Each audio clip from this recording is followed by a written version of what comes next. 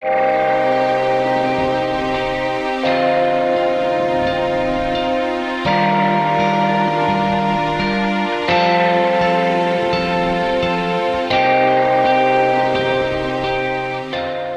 Paul Hodgkin. I used to be a GP and I run patient opinion.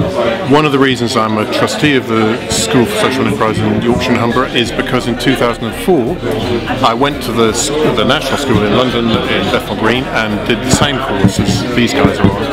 And it really changed how I thought about things, it changed what I did, and it was a really great experience, and I just wanted to give something back, so it's been great.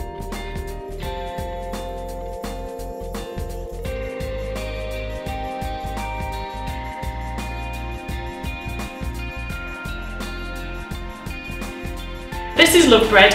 We are a community supported bakery in Brighouse, West Yorkshire, and we run with a combination of bakers and volunteers. We provide bread for our community, so we bake fresh bread every day.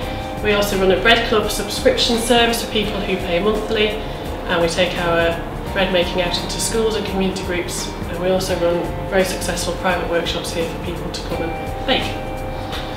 So the SSE was an invaluable part of setting up the bakery.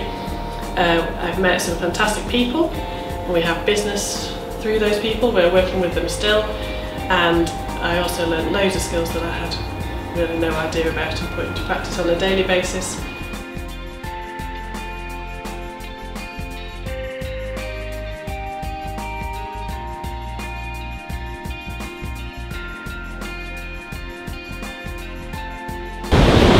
I was with the School for Social Entrepreneurs programme last year. I've done the 12 months.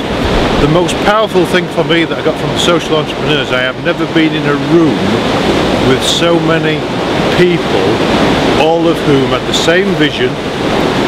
They've got the same passion for helping other people and a total energy devoted towards that. My name's Sue Jennings and I'm the founder of Owl Industries Community Interest Company.